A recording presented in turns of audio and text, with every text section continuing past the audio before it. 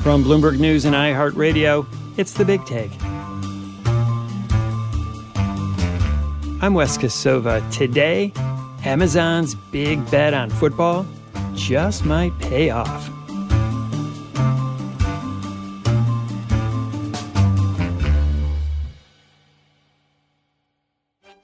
The NFL announcing new 11-year media distribution deals with all of its media partners. This collective deal is worth more than $100 billion over the next 11 years, with its media partners paying on average about double what they paid before. The NFL announced a new series of long-term TV deals, including a historic contract that gives Amazon exclusive rights to Thursday football broadcast. Viewership during the regular season is expected to be down about 3% from a year ago. It's Amazon. They're being blamed for this drop as Thursday Night Football moved exclusively to Prime Video this season.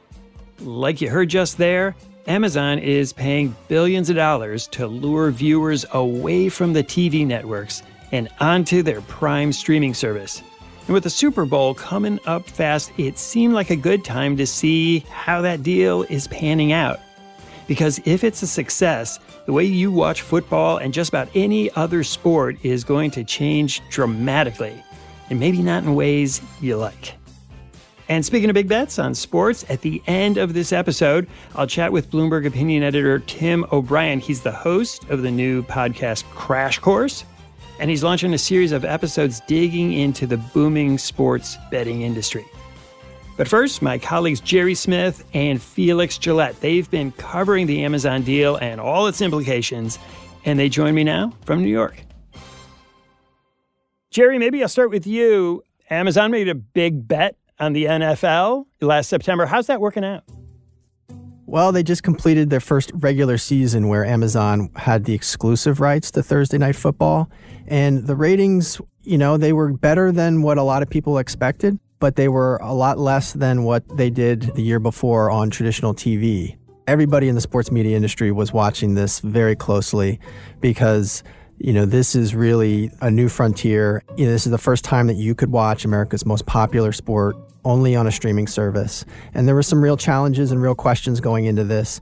One being, can Amazon pull this off just from a technical standpoint? Live streaming is very challenging. We've seen a lot of streaming services broadcast sports and have glitches where the stream would just completely crash and fans would miss a last-minute goal or touchdown.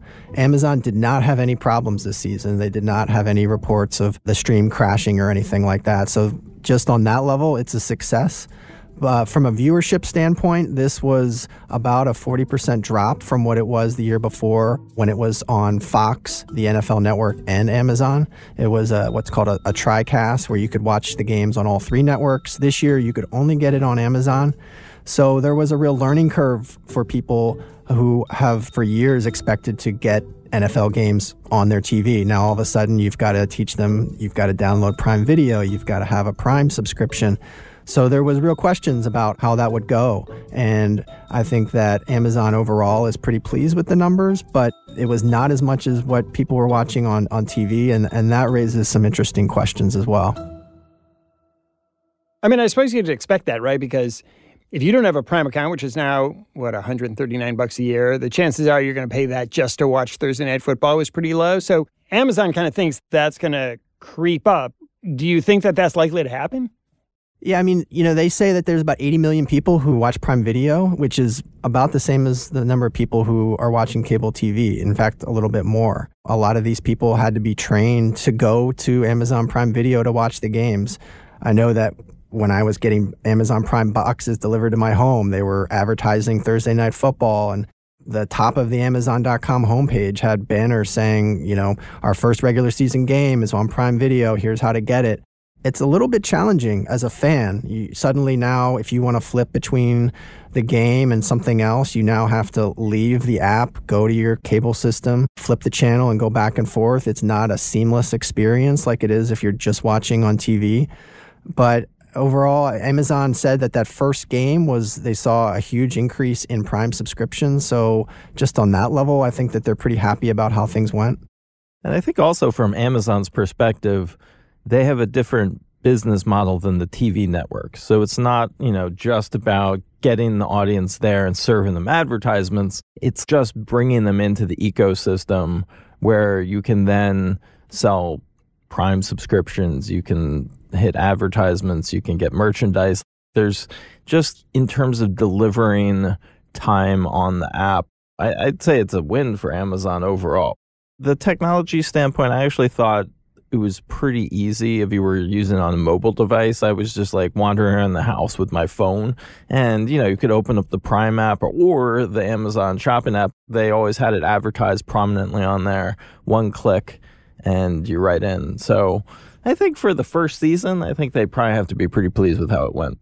Yeah, I should mention they also had a lot of help. They got a legendary NBC sports producer, Fred Gaudelli, to be the producer for these games. So they had NBC essentially doing the production for them.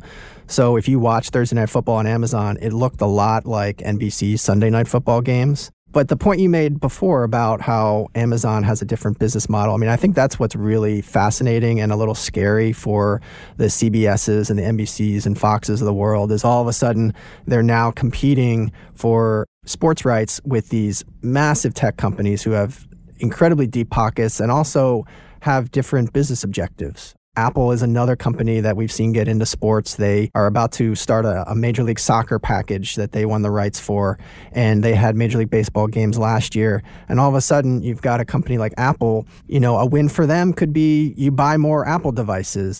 They want to draw subscriptions to Apple TV Plus. They want to sell advertising. Amazon, they want to sell Prime subscriptions. They want to sell advertising. It's just a different business than, ESPN, for instance, which really is trying to make up the cost of these very, very expensive sports rights deals with a combination of just advertising and cable TV subscription fees.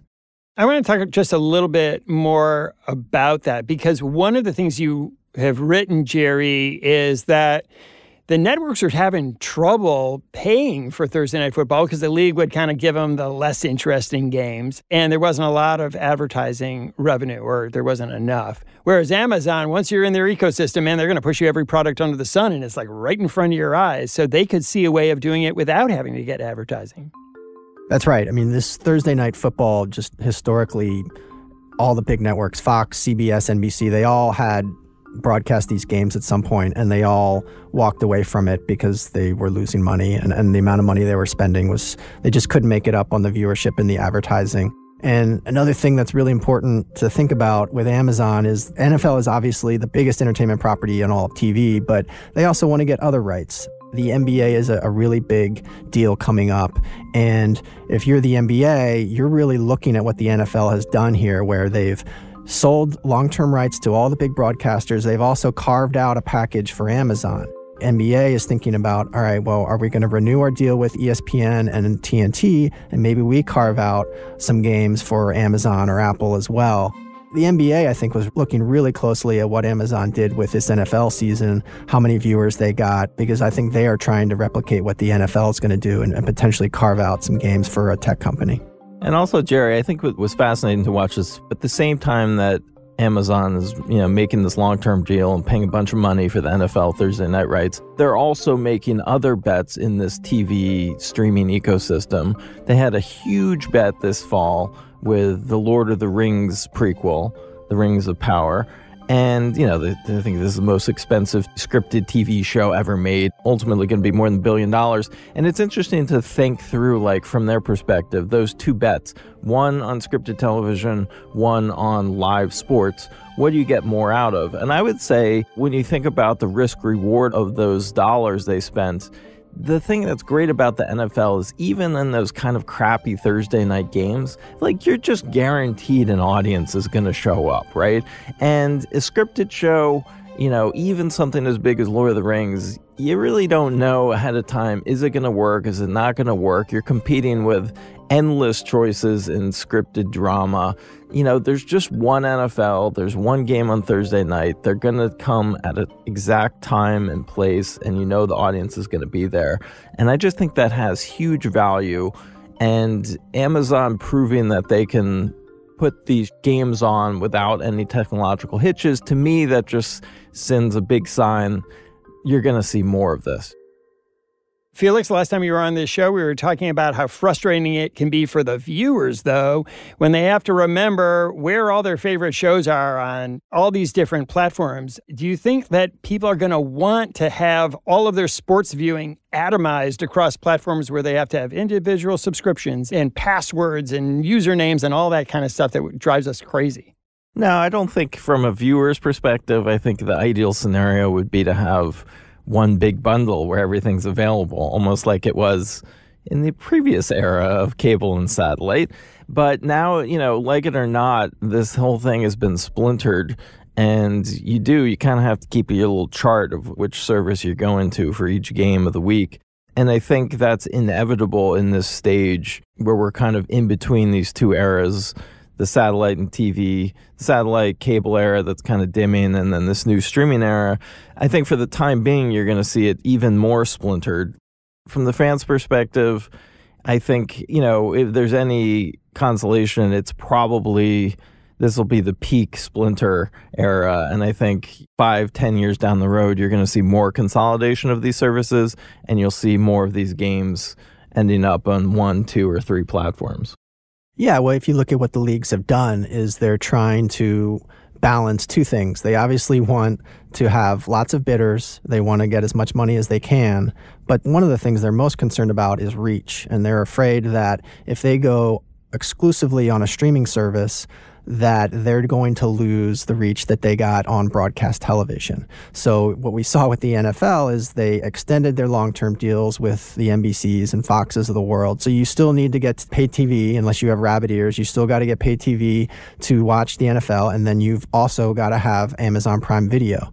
With baseball, it was the same thing. This baseball season, there were a lot of fans who were frustrated because the league had carved up these little packages of rights where Apple had some games on Friday nights. Peacock, NBC streaming services, had a few games on Sunday mornings. And so instead of just, here's the entire season on Amazon Prime Video on Thursdays, you really had to go onto the website for your favorite team and look at where is it broadcasting now? Which streaming service do I need?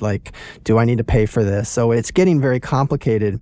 Another thing to think about with the leagues is we've seen some other really big sports rights deals where Amazon came in and actually made a larger bid than broadcast channels like NBC, and the rights actually went to NBC and Fox and CBS. One example is the Big Ten. Amazon did not get the rights to the Big Ten, even though I've heard that they made a significantly larger bid than some of the networks that ended up getting those rights. We've seen other streaming services come in and actually outbid the broadcasters. And the point is that these sports leagues, as much as they love the idea of having a big, deep-pocketed tech company come in and throw a big check at them, they are very concerned about the fact these streaming services don't have the tens of millions of subscribers in some cases that you still do on TV. Felix and Jerry, please stick around. We'll keep talking after the break.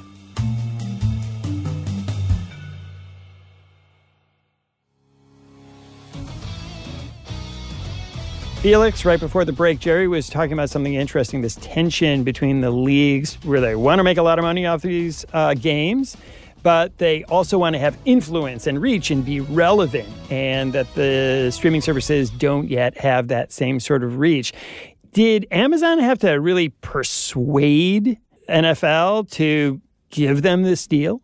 Streaming services offer something that the NFL needs, which is a little bit of relief from the growing anxiety that everyone has that's in cable and broadcast television. The whole audience level is sinking, and everybody is concerned about the future. Everyone's concerned about getting young viewers, getting the next generation. How are we going to prove that this thing is going to keep going stronger and stronger 5-10 years out? And I think one way of doing that is doing these piecemeal deals with the streaming services. And, it happens to be a moment in the evolution of the technology where, luckily for the NFL, there's someone who can basically overpay for this small piece of rights as a loss leader in order to get people to come into these services. And I think, right now is an incredible time for the sports leagues and anyone with any live TV rights to sell them for more than they're worth to a tech platform, because all of these platforms right now in streaming are going through this evolution of their own where for the past 15 years, essentially, when you look at the evolution of Netflix started off as an ad-free service, right? And Reed Hastings, the founder of Netflix, was always very adamant. We're not going to put ads on here. People don't like when their viewing is interrupted. We're a commercial-free service. That's never going to change. Well, it did change, right? This year, they finally said, the Wall Street was losing patience with some of these streaming services that were losing a lot of money. They said, okay, it's time for you to start making profits. And probably the best way to start making additional revenue sources is to bring in advertising, which Netflix has done, Disney is doing, Warner Brothers Discovery. All the major streaming platforms are now saying, we're going to have to bring in advertising. And to do that, you really need live programming because so many advertisers want a commercial message delivered to an audience at a particular time. And, with a lot of on-demand programming, it's harder to guarantee that you can get the right demographic in front of that screen at the right time. The best way to do that by far is live programming. And the best way within live programming is the NFL. But there's a whole hierarchy, and you go down from the NFL, and then you get to other sports, other live performances. That's why you see Netflix now doing a Chris Rock live comedy performance. They just picked up the rights for a live award show. They're all dabbling in it because they need this to grow their advertising business, which is another reason that you can just see this is all going to grow and grow. That's right. I mean, one thing to think about, I think there's real questions longer term about the young demographic, the teenagers, fans in their 20s and 30s, and how they're consuming sports, if they're consuming sports at all. Amazon, one of the things that they were particularly proud of with this season of Thursday Night Football that they exclusively streamed was that they had a younger audience than what was on TV. But it was still a fairly older audience. We're not talking about an average age of 25. These are still middle-aged people watching on Amazon Prime Video. One thing that Amazon did that didn't get a lot of attention, they had an alternate stream, which is becoming very popular now in sports media, where you have essentially a separate group of broadcast announcers. So they had these guys, Dude Perfect. Deion Sanders is in the building! Coach Prime! Come on in, Coach.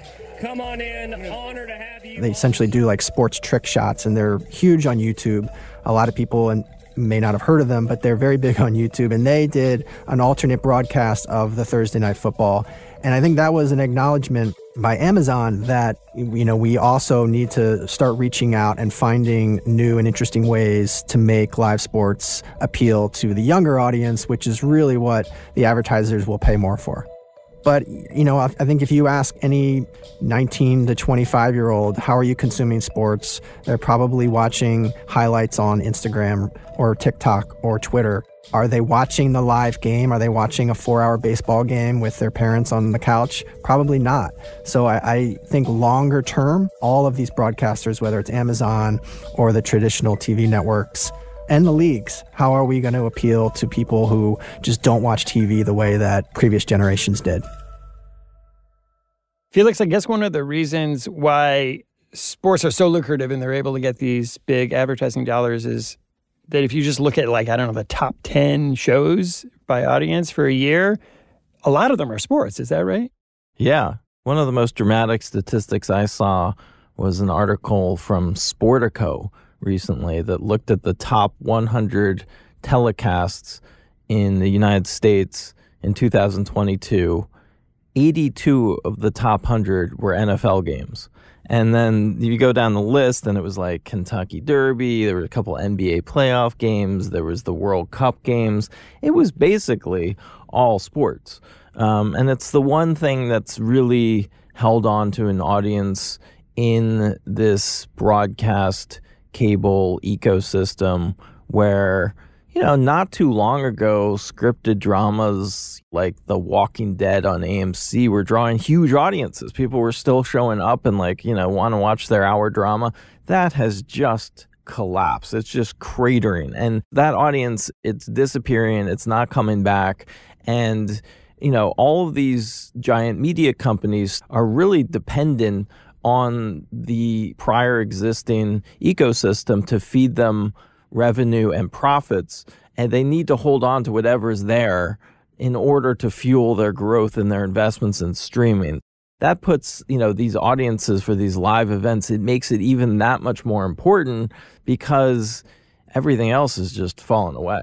Yeah, that's right. I mean, if you think about all the scripted dramas, the reality shows, they've all, for the most part, they're moving increasingly to streaming. So it's not so much that live sports viewership is like going through the roof. It's fairly flat. It's just that everything else in the TV landscape has really declined because people expect to get it on their streaming service. We'll be right back.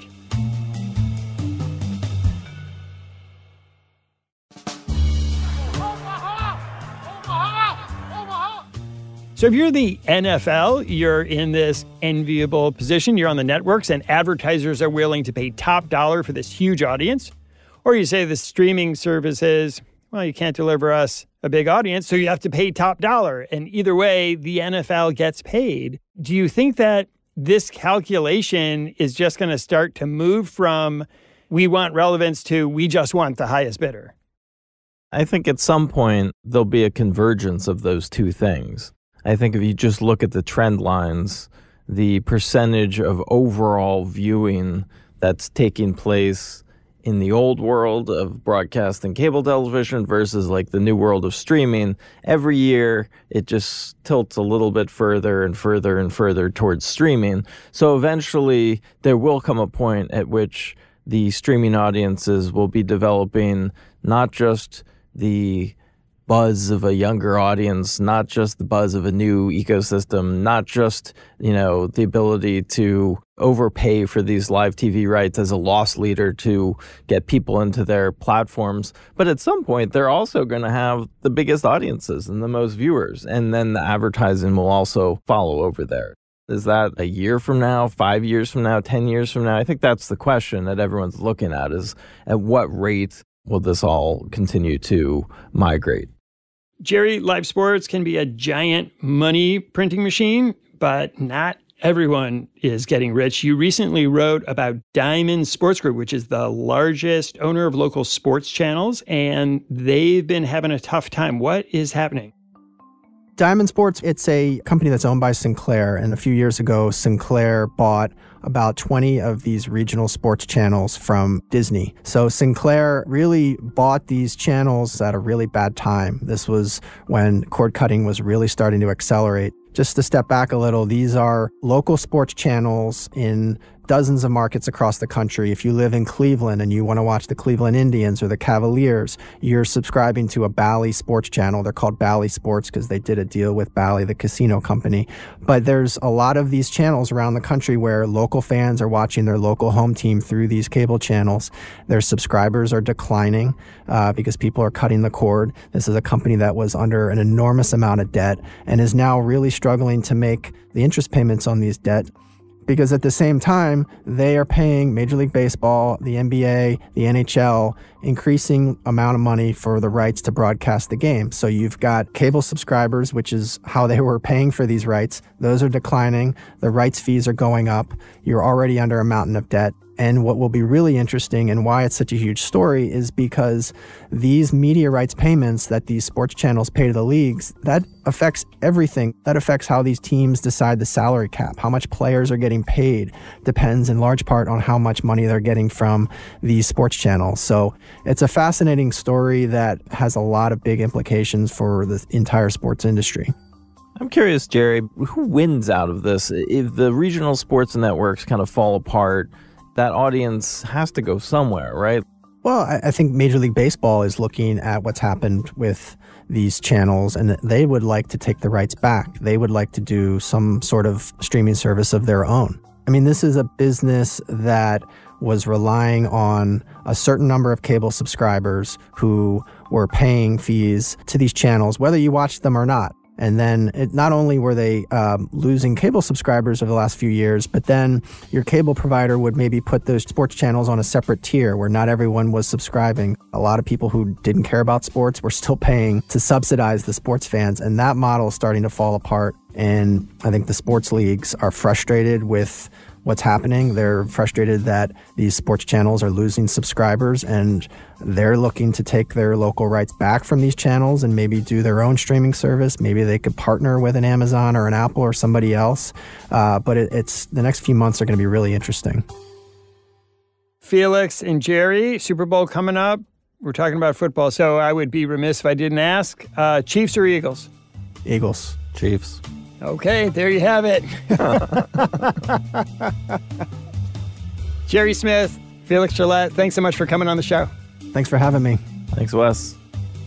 You can read more from Jerry Smith and Felix Gillette at Bloomberg.com. And shameless plug here, check out the book Felix has written with John Copeland. It's called It's Not TV, The Spectacular Rise, Revolution, and Future of HBO.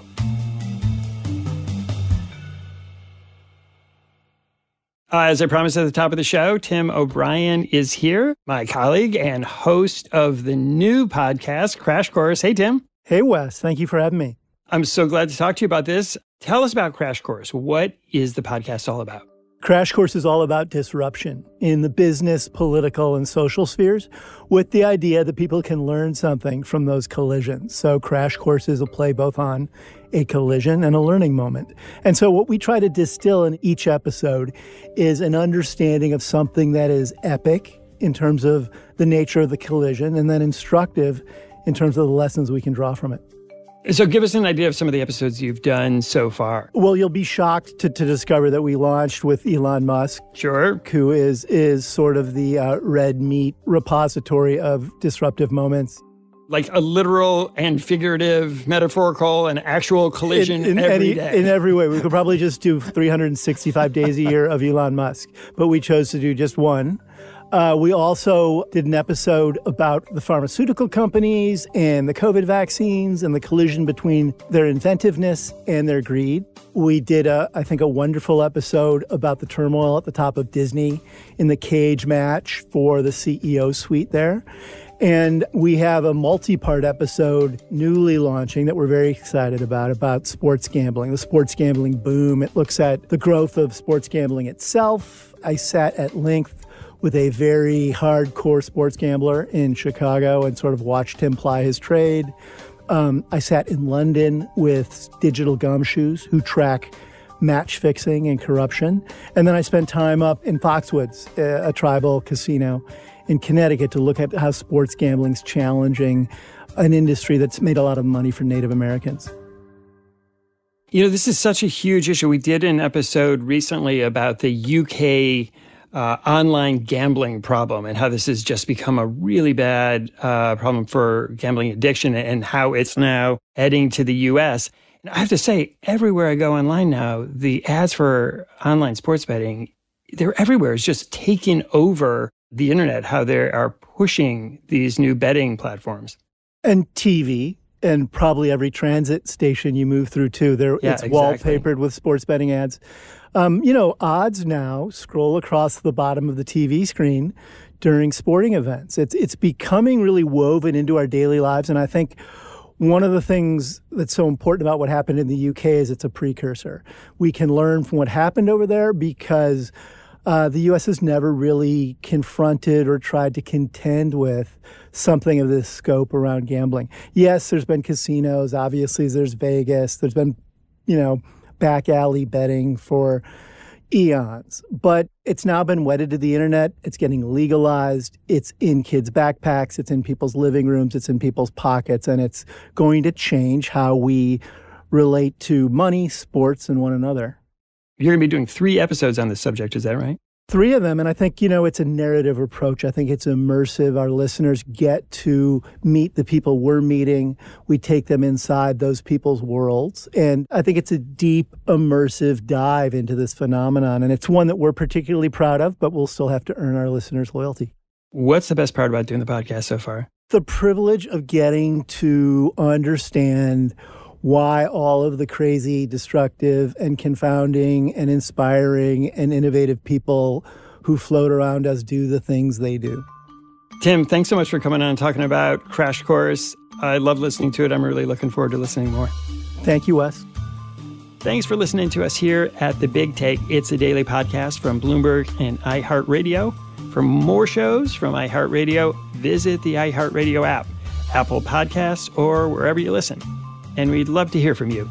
Email us questions or comments to bigtake@bloomberg.net. The supervising producer of The Big Take is Vicky Bergolina. Our senior producer is Catherine Fink. Our producers are Mo Barrow and Michael Falero. Raphael Amsili is our engineer. Our original music was composed by Leo Sidran. I'm Wes Kosova. We'll be back tomorrow with another Big Take.